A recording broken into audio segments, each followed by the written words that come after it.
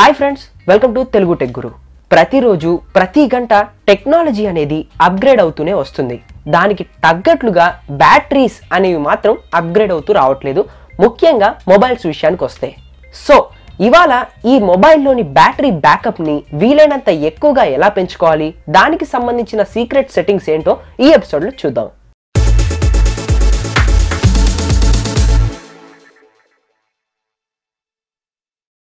మీ అందరికీ తెలుసు, స్క్రీన్ టైమ్అవుట్ని వీలైనంత తక్కువగా అంటే బిలో 15 సెకండ్స్ కనుక మీరు పెట్టుకున్నారు అంటే మీ ఫోన్ బ్యాటరీ బ్యాకప్ అనేది వీలైనంత ఎక్కువ రావడానికి ఆస్కారం ఉంది. కాబట్టి మీ స్క్రీన్ టైమ్అవుట్ నెవర్గా ఎప్పుడు ఉంచుకోకండి, 30 మినిట్స్గా కూడా ఎప్పుడు ఉంచుకోకండి, అవసరం ఉంటే తప్ప. చాలా మంది ఫోన్లో PDF ఫైల్స్ని రీడ్ చేస్తూ ఉంటారు. అలా రీడ్ చేయడం మంచిదే, కానీ స్క్రీన్ టైమ్అవుట్ అవ్వకుండా సెట్ చేసుకొని అలా రీడ్ చేస్తే గిన ఫోన్లో ఉండే బ్యాటరీ అనేది తొందరగా డ్రైన్ అయిపోతుంది. అలాగే ఎవరైనా ఫోన్లో ఏదైనా నోటిఫికేషన్ వచ్చింది అనుకోండి, దాన్ని చూసి స్క్రీన్ని టర్న్ ఆఫ్ చేయకుండా పక్కన పడేస్తూ ఉంటారు. అలా పడేయడం ద్వారా కూడా ఫోన్లో బ్యాటరీ అనేది త్వరగా అయిపోతుంది, స్క్రీన్ ఆఫ్ అవ్వదు కాబట్టి.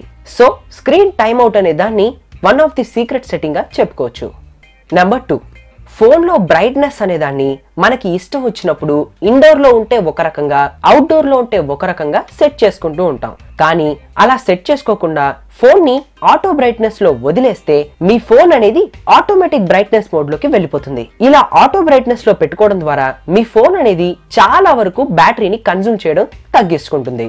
నెంబర్ 3, చాలా మంది వాల్ పేపర్స్ ని హోమ్ లాక్ ఒకటి, స్క్రీన్ లాక్ ఒకటి, కాంటాక్ట్ లో వచ్చే వాల్ పేపర్ ఒకటిగా సెట్ చేసుకుంటూ ఉంటారు. ఇలా సెట్ చేసుకోవడం మంచిదే, కానీ ఈ సెట్ చేసుకునే వాల్ పేపర్స్ అన్నీ కూడా 3D ఆపరేటింగ్ అయ్యో, సంహౌ బాగా యానిమేషన్ ని లేదా బ్యాటరీని కన్జ్యూమ్ చేసేవో అయి ఉంటాయి. కాబట్టి మీ ఫోన్లో ఉండే వాల్ పేపర్స్ బోరింగ్ గా ఉండేటట్టుగా ప్లాన్ చేసుకోండి. అంటే వాల్ పేపర్స్ అన్నీ కూడా ప్లెయిన్ గా బ్లాక్ కలర్ లో ఎటువంటి యానిమేషన్ లేకుండా ఉండేటట్టు చూసుకుంటే మీ ఫోన్లోని యానిమేషన్స్ అనేవి చాలా తక్కువగా పనిచేస్తాయి. అలా పనిచేయడం ద్వారా మీ బ్యాటరీ కూడా తక్కువగా కన్జ్యూమ్ అవుతుంది.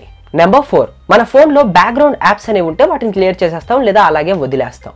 కానీ ఇదే ప్రాసెస్లో అప్లికేషన్ డేటా యూసేజ్ అనే ఒక ఆప్షన్ ఉంటుంది డేటా సెట్టింగ్ కేటగిరీలో.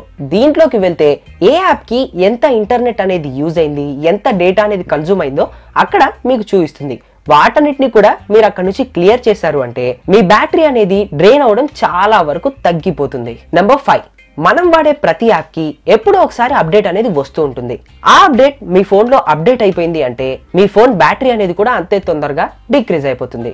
కాబట్టి ఈ అప్డేట్స్ అనే ఆప్షన్ ని ప్లే స్టోర్ లోకి వెళ్ళి నో నీడ్ ఆఫ్ అప్డేట్స్ అనే దాని మీద క్లిక్ చేసుకుంటే మీకు ఎటువంటి అప్డేట్స్ వచ్చినా సరే మీ ఫోన్ లో అప్డేట్ అవ్వదు. ఇలా అప్డేట్ అవ్వకపోవడం ద్వారా మీ బ్యాటరీ అనేది కూడా కన్జ్యూమ్ అవడం తగ్గిపోతుంది. నెంబర్ 6, మనందరి ఫోన్లు సైలెంట్ లో ఉన్నప్పుడు వైబ్రేట్ అవుతాయి బుజ్ అనే సౌండ్ తో. ఈ వైబ్రేషన్ ని కూడా తీసేశారు అంటే మీ బ్యాటరీ అనేది చాలా వరకు సేవ్ అవుతుంది.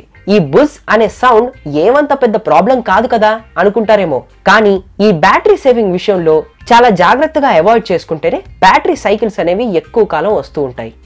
నెంబర్ 7, మీ ఫోన్ ని ఎప్పుడు వాడకపోయినా సరే లేదా ఎక్కడైనా సైలెంట్ లో పెట్టేసినా, ఆఫీస్ కి వెళ్ళినా సరే, ట్రాఫిక్ లో ఉన్నా సరే మీ ఫోన్ ని పవర్ సేవింగ్ మోడ్ లో పెట్టేయండి. ఇలా పెట్టడం ద్వారా కూడా చాలా వరకు బ్యాటరీ అనేది సేవ్ అవుతుంది.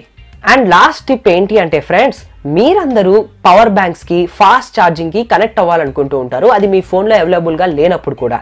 కాబట్టి ఇలా అవ్వడం ద్వారా మీ ఫోన్లో ఉండే టైప్ సి పోర్ట్ అనేది చాలా తొందరగా ఛార్జింగ్ ని కన్జ్యూమ్ చేసుకోవాలి అనే ప్రాసెస్ లో మామూలుగా ఎక్కే ఛార్జింగ్ ని కూడా ఇది డిసేబుల్ చేసేస్తుంది. కాబట్టి మీ ఫోన్లో ఛార్జింగ్ పోర్ట్ అనేది పనిచేయకపోవచ్చు ఇలా పవర్ బ్యాంక్స్ కి కనెక్ట్ చేసుకోవడం వల్ల. కాబట్టి పవర్ బ్యాంక్స్ ని కూడా అవాయిడ్ చేయండి. సో ఫ్రెండ్స్, ఈ ఎపిసోడ్ మీకు నచ్చిందని అనుకుంటున్నాను. నచ్చితే లైక్ చేయండి, కామెంట్ చేయండి. Okay friends, bye. ఈ వీడియో మీకు నచ్చినట్లయితే లైక్ చేయండి, షేర్ చేయండి. మరిన్ని అప్డేట్స్ కోసం మా ఛానల్ ని సబ్స్క్రైబ్ చేయండి.